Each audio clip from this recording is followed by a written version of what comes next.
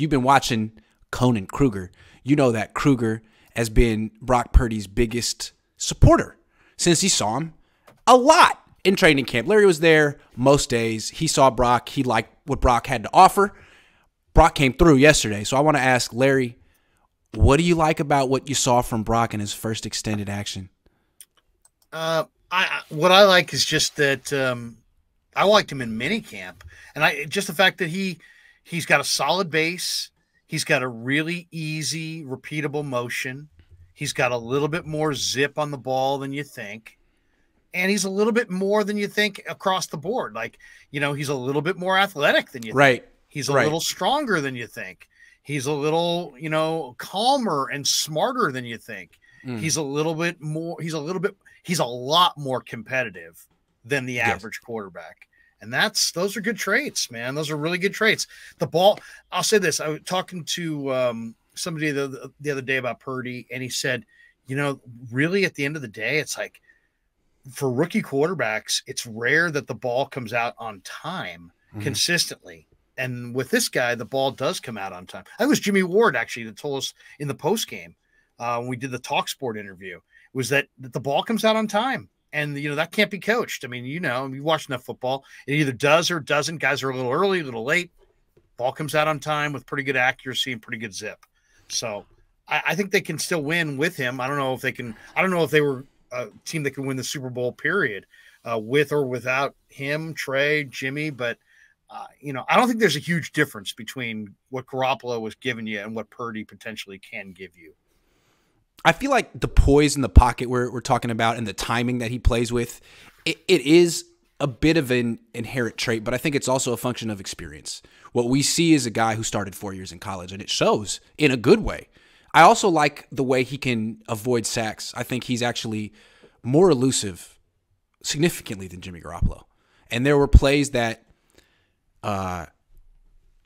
Purdy got away where Jimmy wouldn't have. I also like how he throws the ball in the run. When he's rolling to his right, he can hit guys along the sideline.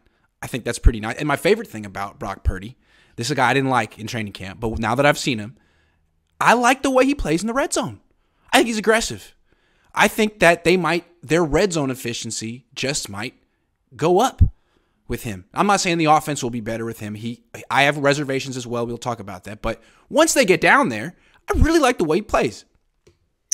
The number one thing you need in the red zone as a passer is accuracy, because the windows are so small. Yes. And that was the one thing I tweeted about it the other day, or, in camp. I retweeted it yesterday, that he's the most accurate. I watched Trey, I watched Jimmy. I've seen the other guys they've brought in. This guy is the most accurate quarterback they've had in a long time. I mean, this guy really throws strikes. And he does it repeatedly. I mean, you watch it for a day, you're like, he doesn't wow you, right? Because he's not overly big or physical. Right. He doesn't have a little small. He doesn't have a strong arm. Side, little. There's a total reason he was the last pick in the draft. I mean, it's not like, how did this? It's like, yeah, I can see it. I can see it. Yeah. But then you start to see the projection of where he is and where he's going. What he has, they can't teach. He's accurate. He's poised. He's smart. He knows the offense. You mentioned it. He's made 47 career starts. It's hard to get that experience in football. Yeah. It's hard. Look at Trey. And not only that, he's, it's one thing to quarterback SC like Matt Leinart when they were loaded. It's another thing to quarterback Iowa State in the Big 12. Right. When you're only favored to win maybe 3 or 4 games on your schedule.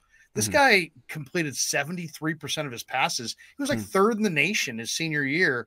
Throw strikes. And when you're in the red zone, what you're going to see more from the Niners, they're going to throw more balls into the end zone for touchdowns, as opposed to throwing it. Whenever Jimmy would get there, it was like, we're throwing to the flat. It's like, what was that? Was that just not trusting Jimmy's accuracy?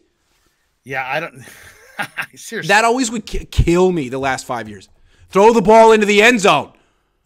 Yeah, I think Purdy did. Some guys are better anticipatory throwers than others. This guy, I think, is like that. I thought there were a couple plays he made. The one where he beat the blitz and he found Kittle in the middle of the field and he took a big hit. I mean, it really showed the total traits. He audibled to the play. He showed the footwork. He got the quick release. He put it on Kittle's hands. He took the hit, and he got up for the next snap. I mean, that's how it's coached up. There's not a lot of guys who can do it better than that.